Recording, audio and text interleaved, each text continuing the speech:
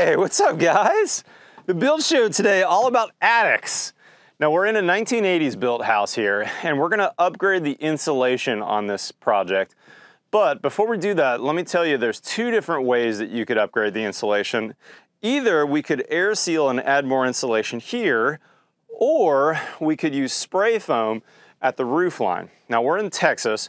This is a typical vented attic, very common to see from houses built from the 1960s or 70s all the way to today. There's even new construction in Texas that looks just like this attic with ductwork up here, with insulation up here. Remember, we have no basements in Texas, so typically you're gonna see ductwork and a furnace air conditioner up in this attic space. But this is also common throughout the South. There are even some northern houses, and this video is gonna help you no matter what if you're thinking about your insulation in your attic. So first off, we thought about spray foam at the roof line, but the reason why we didn't do it was this right here. See this vent behind me that's coming from this gas furnace? This is what they call a atmospheric vented furnace, meaning it's about 80% efficient. It's drawing the air from the attic.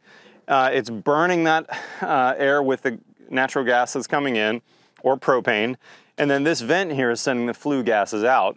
This vent gets very hot and it's drawing air in from the attic, so we cannot spray foam this attic without changing this system out to a heat pump. We don't want any gas atmospheric vented appliances up here. Now, if this was vented with PVC, like a 90% plus furnace, we would have been good to go. We could have sealed off our vents, we could have spray foamed everything, sucked out the insulation, and we'd be fine. But this furnace is pretty new. We didn't want to go to that expense. So what we're going to do today is a version of a video we've done in the past that I'm going to call Insulation 2.0. First, the issue with this attic is not that it's low in insulation, although it is, but the issue here is that we've got a pretty leaky connection between the attic and the house below. We did a pre-blow odor test and my buddy Sean figured out that this house is a 9 ACH 50.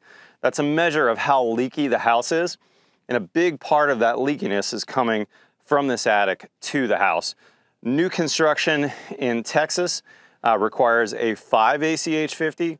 New construction in northern climates requires a 3 ACH 50. So this house is about 3 times leakier really than it should be if this was new construction. And here's the reason why. We've got a bunch of cans like this one over here, and we've got other things like vents from the outside, or pardon me, bath vents, things like that that have cuts in the drywall, as well as when we suck this out, we're gonna find wires through top plates and other things like that that are not sealed, and those are letting a lot of air leak between the attic and the house below.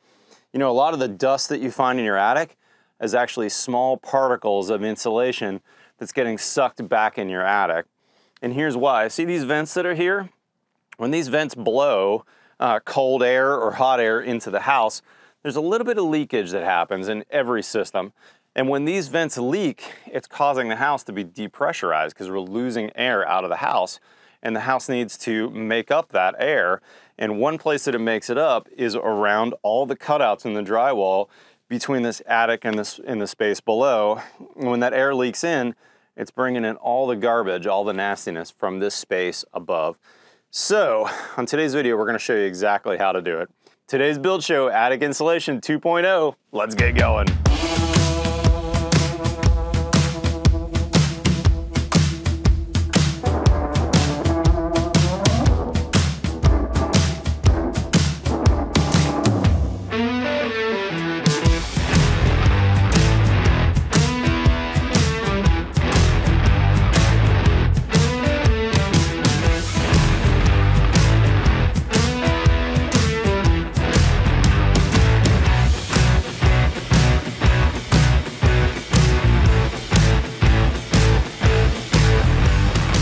All right, everybody, let me introduce you to Quincy Bishop with True R Value. Now, this is not an insulation company. This is a home performance company. Quincy, you did a great job sucking this insulation out. It almost looks like new construction up here, even though this house is like 40 years old. Talk to me about that process. How hard is it to suck that out, and why is it that a lot of people don't like doing that process? So the insulation removal is the most difficult part of the process. You had fiberglass in here, so it wasn't too bad, but whenever you have cellulose and rock wool, it's really dense and heavy, so it takes a long time to get it out. But it's really important to get all the insulation out. That way you can expose the attic floor so you can see all the penetrations that you need to seal. Yeah, we need to see all the flaws in the attic.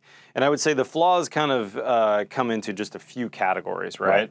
And the first and probably the biggest leaker that I see here is your can lights. These are older can lights, especially leaky. They were non-insulation contact can lights, so you saw the insulation was kind of pushed away. Massive amount of airflow through there. I suspect that that's a big part of our very leaky blower door score. Talk me through the process of air sealing one of those and insulating them. So you're absolutely right. The can lights are notorious for being very energy inefficient. And the way to seal them is we have the Tenmat Rockwool covers. So all you have to do is you just have to notch out for your wire penetration. You just slide it right over the can light. Make sure you have good clearance around the whole thing, and then hit it with the foam around the Rockwool to the drywall, and then around the penetration for your wiring. Yeah, and just to clarify, that's not actually rock wool. We're using that as a kind of generic term. They're probably mineral wool based. Exactly. And you're buying those where exactly? So we're getting them at Energy Efficient Solutions. They have a location up north in Austin, and I believe they also have a location in Dallas. But I bet you can find them online as well. And those work for really any can, whether it's an insulation contact or a non-IC rated can, old or new. Those are going to work on all those. And I would tell you that I don't trust the air-sealed, insulated ones that are in new construction cans. I don't think they're as airtight as what they say they are. So even if you had a 5-10-year-old house that had supposedly airtight cans, I would still seal them with that. Okay, what's the next biggest leaker, would you say, in this attic? The next big leaks would be your top plates. And on your top plates, that's the connection between your drywall and the framing. And then throughout all that, you also have plumbing penetrations and electrical penetrations. Yeah, so anywhere you see a hole and a wire coming through it, most likely that outlet on the wall below was leaking air and you never realized it, but it was leaking air both directions, either down or out. And then plumbing penetrations is a big source of leaks. Now, we didn't find any chases in this attic, but talk to me about what happens when you find a big chase. And by chase, I'm usually talking about a big square where you could basically see all the way down into the house. Those are a big source of air leaks. How do we seal those? So with those, yes, it's just a void within your building envelope. And usually what we'll use is we'll use foam board over it. And from there, we'll seal it with foam. And that way you get a good seal and you bring your thermal boundary to the attic floor as well. Yeah, I like it. Okay, now next we've got HVAC boots. And there's really, you can seal those from the inside or the outside or both. On new construction, I like to pull before the registers get installed, I like to caulk between the drywall and the boot. We'll use a good high quality flexible sealant like Big Stretch and caulk that drywall to boot connection. But up in the attic, how are you guys doing that? So typically we will take the fire block foam and we'll just seal it the same way we're sealing with the top plates and everything else, just the HVAC boot to the drywall. And then like Matt mentioned before, as far as pulling down the grill, we'll also do that on the first floor since you don't have access to it on the second floor. Now, if you were going to do a more comprehensive home performance evaluation, we didn't do a duct blaster test, and these ducts are fairly new up in this attic, done by a contractor we know. So I suspect we're in relatively good shape. If you have an older house, if you're a little suspect on the ductwork, you might consider getting that done as well, because we're not really looking at the ducts per se today, but that could be a big source of air leakage. You might want to check that out as well. Okay, so we've talked HVAC boots, we've talked cans, we've talked top plates. What am I missing, Quincy? The other thing we sealed was the mechanical fan. Oh, there you go. Yeah, so the bathroom exhaust. Exactly. Yep. And then junction boxes too. If you've got a fan, ceiling fan, let's say, or maybe a ceiling mounted fixture, you're going to have that junction box sticking up, and that's a big source of air leaks as well. We're going to seal that with can foam.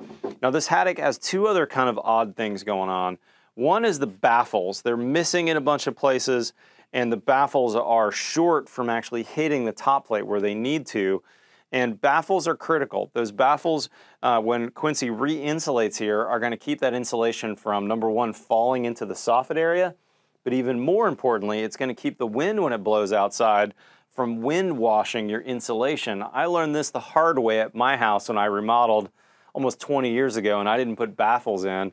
I insulated that. It looked awesome the day I blew it in there in my attic, and I came back a year later and realized, oh my gosh, the wind blowing blew all that insulation back, and I had no insulation on the bottom or the outer 1 to 2 feet around my whole house. I had to go back and retrofit those baffles.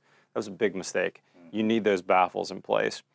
Now, we're in Texas, Quincy. We get a lot of beating Texas sun. That's right. Talk to me about radiant barriers. So we like to use the radiant barrier to complement insulation 2.0. So with insulation 2.0, we're taking care of convection and conduction heat, but we're also not taking care of the radiant heat. So that helps by putting the radiant barrier on the roof rafters to kind of combat that radiant heat. Since this is a vented attic, we're not doing spray foam, so it helps to lower the temperature in the attic. That way the ductwork isn't battling that heat load as much. Yeah, you're still going to have a hot attic, trust me. And it's still not as efficient as having a conditioned attic, but it's going to help greatly. And this house, Quincy, is a friend of mine. He had this radiant barrier installed 10, 15 years ago. It's falling down. It's not as good as we would have done it new, but it's doing its job. So we're not going to spend his money by ripping this down and redoing it because it's getting 70, 80% of the benefit. So now that the air sealing is done and we've really done a good job of air sealing, what's the last couple steps we need to do here? All right, so we got everything removed, we got everything air sealed. The next thing would be to install the new insulation. We'll blow that to, so code is R38 for Austin, but typically we recommend to go to R49 for our climate zone. Yeah, I think that's really smart. And it's really pennies on the dollar at that point to do that work. Can you give us any guidance on cost for a project like this? I know we've got a national audience. Right. I don't want to pen you down if someone's watching this 5 years from now. Right. But is this, a $20,000 project or a $2,000 project? Typically, you're usually exceeding about $10K. Yep. And the price range is still pretty close to $4 to $6. We charge $4.50 up to $6, depending if you're getting radiant barrier as well. Okay, and that's for the suck out and the insulation and the reblow? Yes, sir. Per square foot? Yes, sir. There you go. There's some guidance for you. That's going to change, obviously. Boston's going to be a different price than rural Missouri or Austin, Texas, a big metro area. But that'll at least give you some guidelines. Okay, now that insulation is in place, we're looking nice and white and fluffy up here. What's the last step in the process? The next thing we're going to seal is the pull-down ladder. So they're pretty notorious for not being sealed and being insulated. So we have an attic hatch Guardian. What we do is we put it over there. It's insulated, it has a radiant barrier on there, and then we seal it to the drywall. That way it's insulated and sealed. Very cool. So now we are not going to get that massive amount of air leak through there, and we've got some good insulation there. Maybe not quite as high of insulation as the rest of the attic, but much, much better than before, which was this much insulation. Exactly. Now, Quincy, not everybody watching this is in Austin, Texas, and can hire you. Right. How do we find someone like you across the country? What do we look for? So typically, keywords would be to look for a home performance company, not just your traditional blow-and-go insulation company. Yeah, because it's not just about re-insulating. It's about doing all these other things as well and having a little bit of good building science knowledge, which Quincy does, to understand. Like we talked about earlier at the very beginning of the video, this homeowner, my friend, wanted to do spray foam in the attic, and Quincy came up and immediately said, hey, time out, we can't do that. We've got this atmospherically vented gas appliance, meaning air is drawn out of the flue just by natural action. And if we were to come in here and spray foam this, we could have backdrafting of those flue gases, and that kills people. That is not good. We don't want to do that. And there is a way to get around that. You could build a big airtight box around that ductwork. Very, very difficult. I've really not seen that done successfully very often.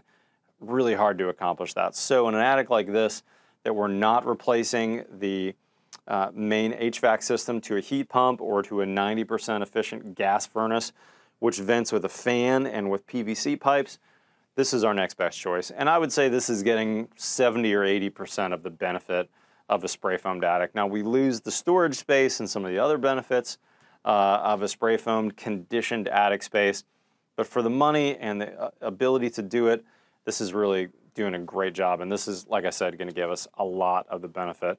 Quincy, I really appreciate your help, brother. Of course. Thank you so much. Last thing I would tell you is if you're watching this video, you're out of Texas, you're somewhere else, or even in Texas, and you're looking for a Quincy-style contractor that gets it, ask him to do Insulation 2.0. We made our video 2-3 years ago. It's been real successful. This is a follow-up to that. I'll put a link to that one in the description below. Forward them this video and forward them that video and say, hey, can you do this like this for my house?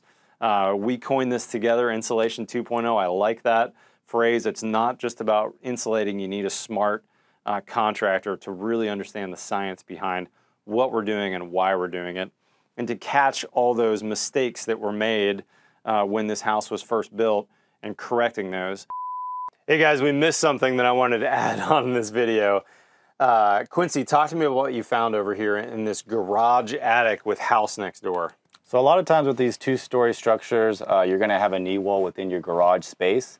And for this one, it's actually open to the mid-floor. So this is just an air highway for air leakage. Super highway. Yeah, exactly. Big open air leak. And they have the old bats on there. So what we'll do is we already pulled out the bats, and then we're going to hit it with 2-inch closed cell foam. That way they get the thermal vapor and thermal boundary, a good seal. And we'll also spray foam all the lumber, so the thermal boundary will be continuous. Yeah, and that'll seal off that big air leak. And using some closed cell foam here makes a lot of sense because we got a rat's nest of wires running through that space that are not drilled, they're just kind of open. So talk me through the process of how you do that. What will you use as a backer for that spray foam, Quincy? So for this open area, I'll go ahead and just use some Tyvek. That way I just have a solid surface to spray on. Obviously over here, I'm going to go straight to the drywall and then spray foam the studs as well. Yep, makes sense. And so you cut it around the wires. And then for the closed cell foam, Quincy's going to use a 2-pound spray foam kit, which is a smaller tank. It kind of looks like a propane bottle and a propane bottle, part A, part B. It mixes together in a wand. He'll spray that up. We'll get 2 inches, so we'll get good insulation value, but really more importantly is that good air sealing value. Exactly. Great job, Quincy. Again, that's why you want to hire a home performance contractor and not just an insulator, because this kind of problem could be a massive part of this person's expensive energy bills. And if we re-insulated but miss this, we would be missing a giant piece of the energy equation and comfort equation and dust equation, all those things that come in with air leaks. I forgot to mention in this video that after we were done, we came back for a final blower door. My buddy Sean Harris did this for us, and we ended up reducing infiltration by about 30%. The final blower door score was 6.3 ACH 50. We started with a 9. I think there's a little bit more work that can be done in this house to get it a little bit lower, but that's a great result, and I think that we're going to see a reduction both in energy bills and a big increase in comfort on this house. So anyways, Quincy, really appreciate it, man. Thank you very much for the excellent work over here. I'll put a link to his company in the description as well, and his Instagram feed. But if you're not currently a subscriber, guys, hit that subscribe button below. We've got new content here every Tuesday and every Friday. And by the way, on thebuildshow.com, I currently have 10 new videos a week talking about building science and architecture and best practices and how to build a really good house, shot at builders and architects jobs across the country. I'll have a link in the description to our newsletter you can sign up for, and I'll email you twice a week with here's what's new on our site. I'd love to have you join us over on thebuildshow.com. Follow me on TikTok or Instagram, otherwise we'll see you next time on The Build Show.